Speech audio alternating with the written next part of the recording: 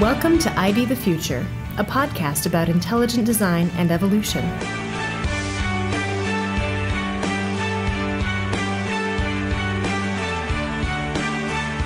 This is John West for ID the Future. The Texas State Board of Education is currently revising the state science standards, including how they teach about evolution. On January 21st, the board held a hearing featuring experts on both sides of the evolution debate. Dr. Stephen Meyer, director of the Center for Science and Culture at Discovery Institute, was one of the experts invited to testify. Here are his opening comments. Good afternoon, ladies and gentlemen of the board. I'm Steve Meyer of the Discovery Institute. Thank you for inviting me to testify. Apparently, a number of people have already come up to tell you what I think, so maybe my testimony isn't necessary. But even so, I think you'll find what I actually think a good deal more interesting and credible than what you've been hearing about me and my colleagues secondhand. The issue before you today is remarkably simple. In the past, you've pursued a progressive science education policy. Your standards have encouraged both comprehension of scientific theories and critical thinking about them. You've encouraged your science teachers to teach students to analyze, review, and critique scientific theories and explanations by considering their strengths and weaknesses. In the proposed revised standards, the phrasing encouraging such critical thinking has been substantially watered down. The standard C3A in the various subject sections of the proposed TEKS for grades 9 through 12 still encourages teachers to help their students analyze and evaluate scientific explanations. Nevertheless, it no longer encourages teachers to inform students about any specific strengths or weaknesses of those explanations. Yet the current TEKS have had language requiring that students learn about strengths and weaknesses for many years. So why the subtraction?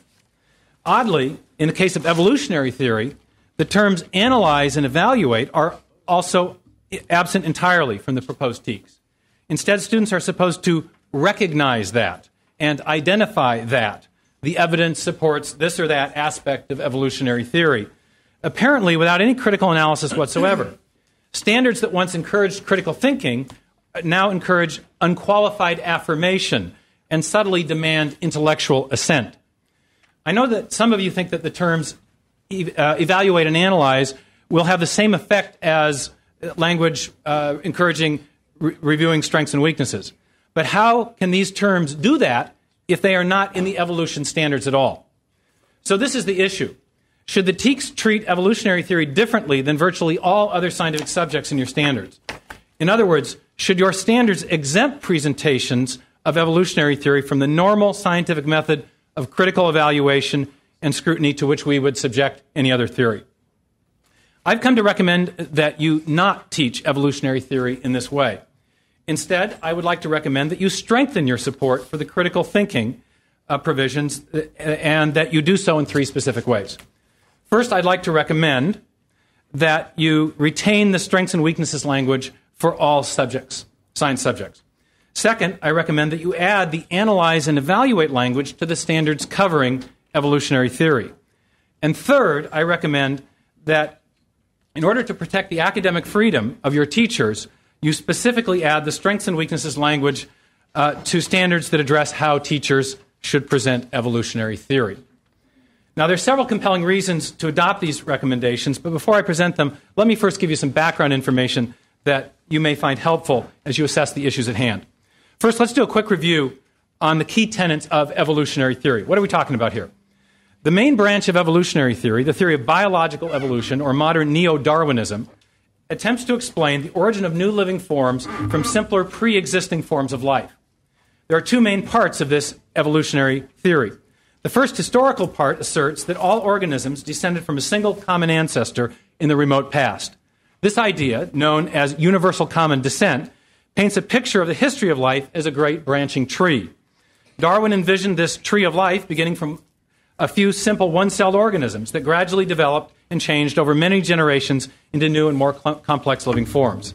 The second part of biological evolutionary theory affirms that a mechanism known as natural selection, acting on random variations and mutations, is capable of creating fundamentally new forms of life.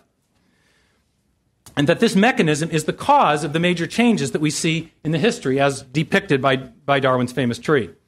Neo-Darwinism emphasizes the importance of natural selection acting on random mutations in the genetic information stored in DNA. In addition to biological evolution, there's another branch of evolutionary theory called chemical evolution. Chemical evolutionary theory attempts to explain the origin of the first life from simple non-living chemicals. Biology textbooks typically discuss this theory, although to a lesser extent than they discuss biological evolution. Now, another issue. What do we mean when we say that a theory has a strength or a weakness? Typically, scientists formulate theories to explain evidence or predict new patterns of evidence. So a theory has a weakness when it fails to explain or has difficulty explaining a piece or pattern of evidence. A theory may also be seen to have a weakness if it fails to predict new evidence or if the arguments that scientists have made in its favor are contradicted by new evidence or data. Does evolutionary theory have weaknesses as well as strengths? I come to the debate about the origin and evolution of life from a background in the earth sciences. After college, I worked in Dallas for several years as a geophysicist for the Atlantic Richfield Company, ARCO.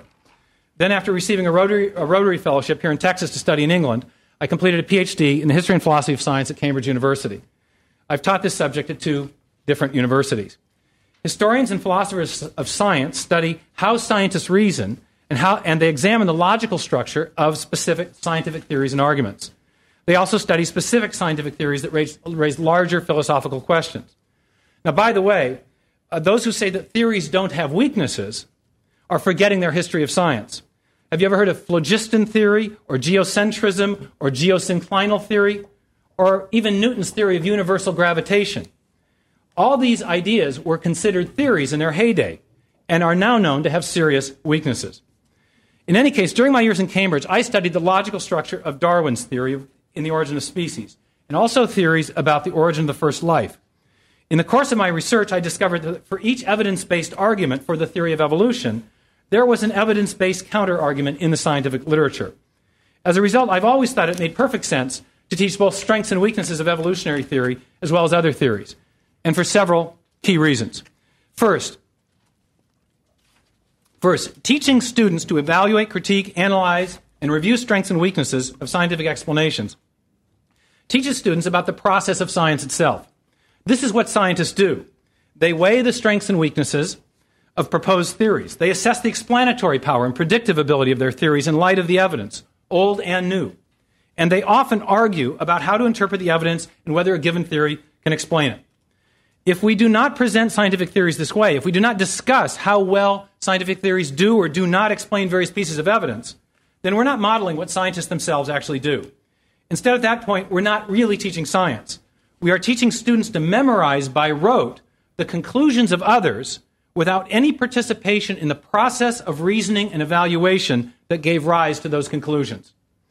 The need to train students to investigate strengths and weaknesses has been recognized by the National Research Council, an arm of the National Academy of Sciences, who recommend this for implementing the National Science Education Standards. In fact, they say that students should be able to assess both the strengths and weaknesses of various theoretical claims. And I have the whole quote on the screen. By the way, Darwin himself favored this approach to presenting a scientific theory.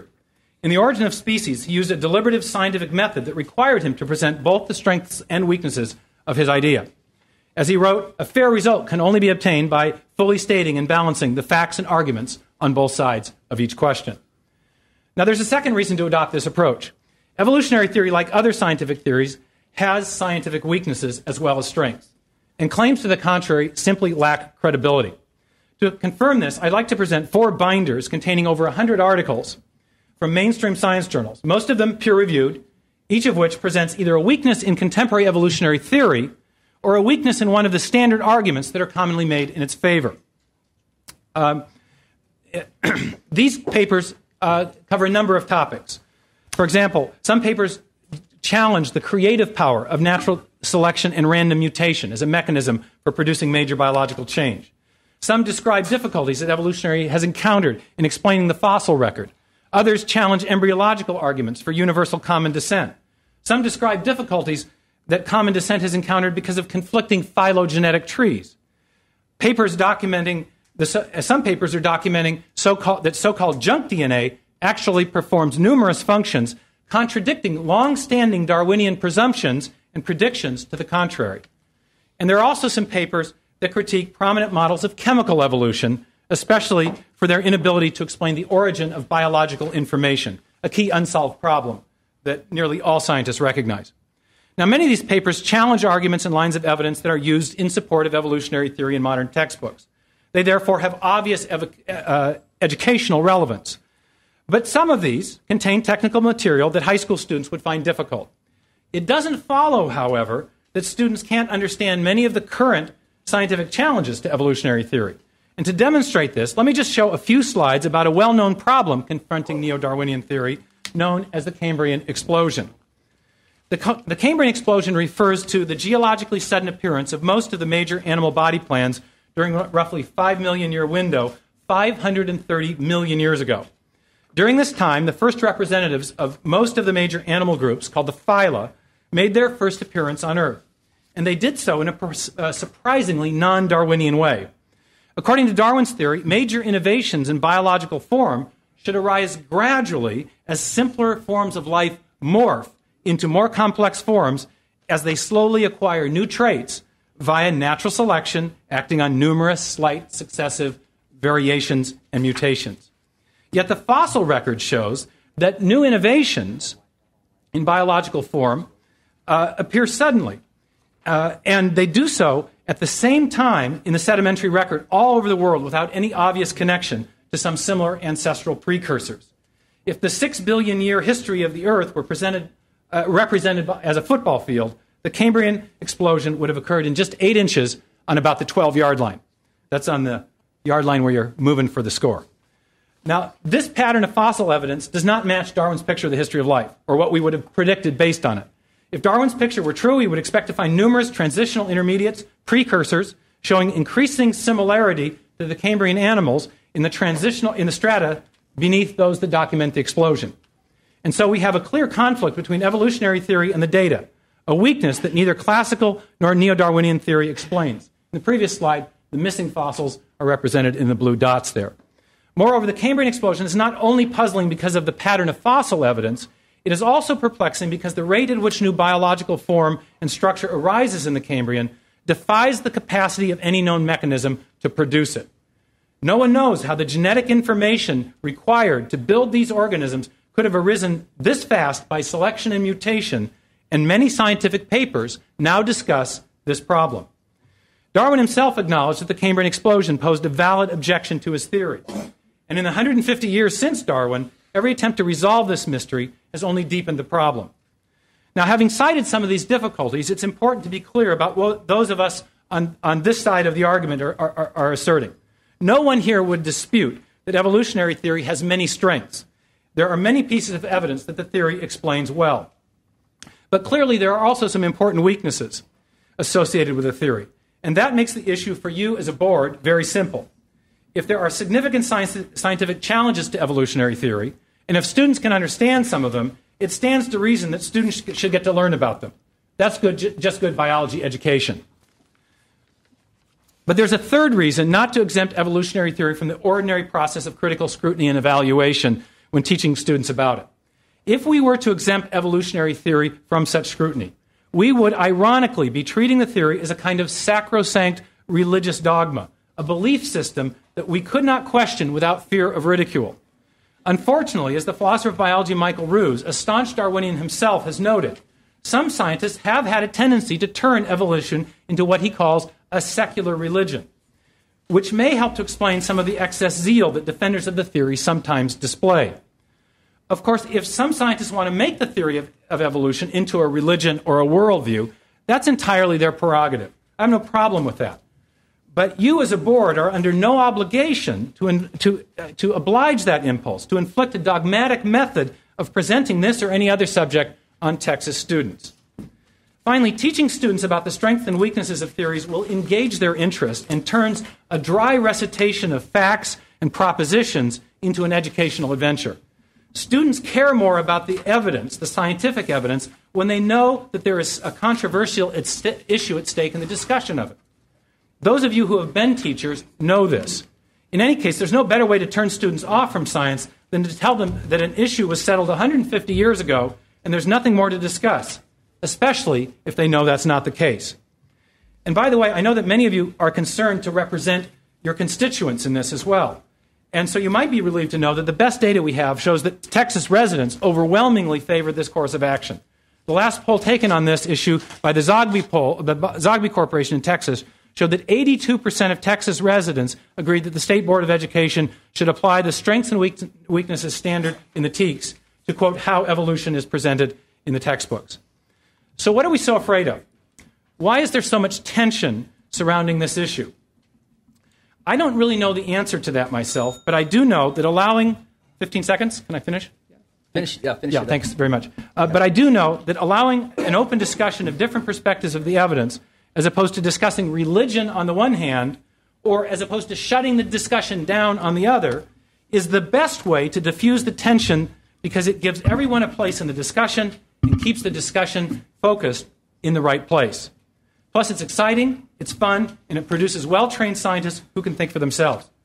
You'll have a great legacy here in Texas, and I hope you reaffirm your commitment to open inquiry and adopt science education standards that advance and preserve that ideal. Thank you very much. In our next podcast, we will hear the ending question and answer session with Dr. Meyer. For ID the Future, this is John West. Thanks for listening. This program was recorded by Discovery Institute's Center for Science and Culture. ID the Future is copyright Discovery Institute 2008. For more information, visit www.intelligentdesign.org or www.idthefuture.com.